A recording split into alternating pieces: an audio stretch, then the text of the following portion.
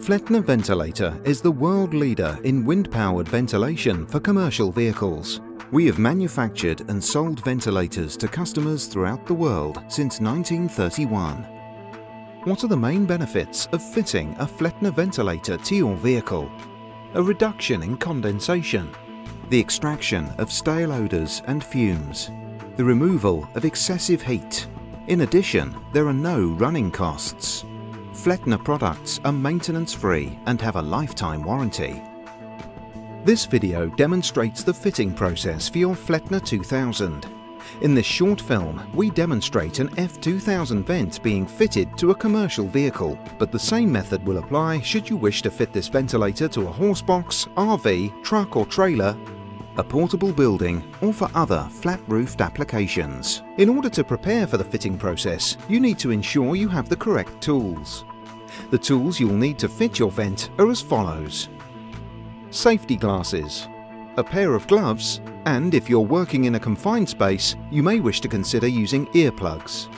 In addition, you will need the fitting instructions supplied with your vent, a marker pen, a pencil, a steel rule, and a pair of scissors. In order to cut the hole for your vent in the vehicle roof, you will need a drill together with 3mm, 5mm and 6.5mm metal cutting drill bits and a hole saw. Finally, in order to complete the fitting process, you will need a tube of waterproof silicone sealant, a pot of rust inhibitor, a file for deburring the roof edges, a socket spanner and a flat-headed screwdriver. Fitting step 1. Remove the vent from the box. You should have a rotor and shutter assembly, a set of fitting instructions, a grey plastic cap and a small plastic bag containing 4 nuts and bolts. Start by prising the grey plastic cap from the top of the rotor with a flat-headed screwdriver and remove the locking nut using a 1/2 inch or 13mm socket spanner. Hold the rotor and unscrew the second nut using a screwdriver inserted in the slot at the top of the spindle. Turn the screwdriver clockwise to release the nut. Keep the 2 nuts in a safe place for later. Disassemble the rotor from the rotor base. Finally, unclip the shutter from the support ring and set these aside for later. Fitting step 2. Remove the fitting template from the instruction leaflet provided with your ventilator using scissors. Once you have your cutout template, draw a pencil line from one of the screw holes to the opposite screw hole. Repeat the process for the 2 remaining screw holes. This allows you to mark out the exact center hole you'll need to cut in the vehicle roof on the template.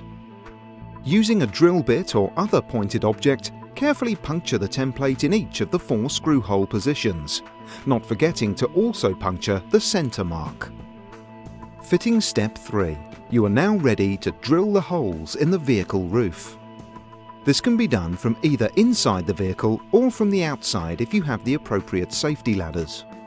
Locate the position on the van roof where you want to fit your Flettner. Place the template on the roof and using a marker pen, carefully mark the 5 holes in the template. Note, we suggest you fit your Flettner close to a roof strut or support. Do not fit it to a large unsupported section of the roof. For best results, we recommend the addition of a passive inlet air grill set low down inside the vehicle. Don't forget to wear safety glasses for this next stage. Using a 3mm drill bit, drill 5 pilot holes in the roof of the vehicle. Next, open up the 4 fixing holes with a drill fitted with the 5mm drill bit. Finally, open up the center hole using a 6.5mm drill bit. Next, using a 75mm to 96mm hole saw, proceed to cut out the hole for your vent in the roof of the vehicle.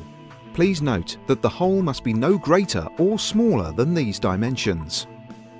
Remove any burrs from the cut edges using a metal file. Once you have done this, use a good quality rust inhibitor to protect the exposed metal surfaces against corrosion. Fitting step 4. Fit the foam gasket to the base of the rotor using a good quality waterproof sealant to hold it in place. You can also add sealant to the side of the foam gasket that will make contact with the roof when it's fitted to the outside of the vehicle roof. place the rotor base on the roof and push the 4 bolts down through the fixing holes. You'll need the assistance of a second person at this stage. From the inside of the vehicle, offer up the support ring to the underside of the roof, passing the 4 bolts through the 4 holes in the support ring. Whilst the person on the outside of the vehicle uses a slot-headed screwdriver to prevent the bolts from rotating, the second person should fit and tighten the nuts provided. Do not over-tighten at this stage. Note, if the vehicle is either double-skinned or lined with plywood, an adapter can be used. This component is available from all of our major distributors. Next, place the rotor onto the shaft and secure with bolt nuts. The lower nut should be hand-threaded onto the spindle clockwise and gently tightened into position by turning the spindle anti-clockwise with a screwdriver. Ensure the nut sits within the hexagonal recess. Don't over-tighten.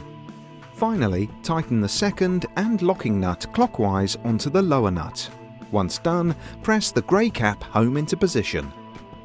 If you have fitted the ventilator correctly, the rotor should spin freely and there should be no vertical movement. All we need to do now is finish off the fitting process by clipping the shutter to the support ring on the inside of the vehicle.